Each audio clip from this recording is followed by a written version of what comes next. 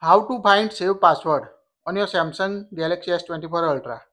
If you have used Samsung Pass or Google Password Manager or Autofill, you can use this video to check the save Wi-Fi password on your device. Let's see how to find the save Wi-Fi password on your Samsung S24 Ultra and any other Samsung device.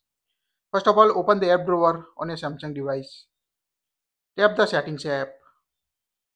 Now scroll down up to General Management. Now tap the General Management option. Now again scroll down. Here you can find the option passwords, passkey and autofill option. So tap on it. Here you can see two options, Samsung Pass and Google.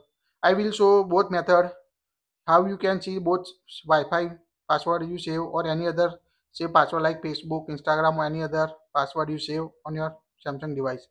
First of all, tap the Samsung Pass if you use this. When you select, you need to unlock your device first. Now here you can find the apps and website option. Tap on it. Here you can see the password 0. We don't save any password, so you can see nothing in this list. Now go back. Now tap the Google if you want to use Google Password Manager autofill.